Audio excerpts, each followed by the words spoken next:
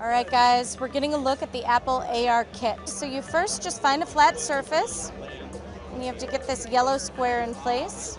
It'll highlight once it finds the perfect surface. There we go. Now you can add objects by pressing this arrow button. And developers can use this for whatever they please. But it's amazing how smooth it is. You can move things around. Let's get a lamp in there. Woo! It's a big lamp. You can see even the shadow of the lamp moves around. You can turn the light on and off. Changes the lighting in the scene even. It's very impressive.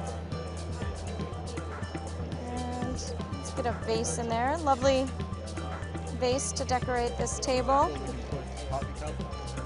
It actually looks pretty realistic. I could see gamers getting very into this technology.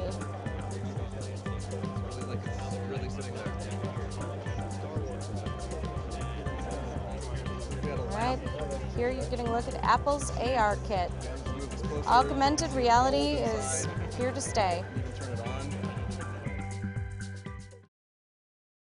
Hey there, thanks for checking out CNBC on YouTube. Be sure to subscribe to stay up to date on all of the day's biggest stories. You can also click on any of the videos around me to watch the latest from CNBC.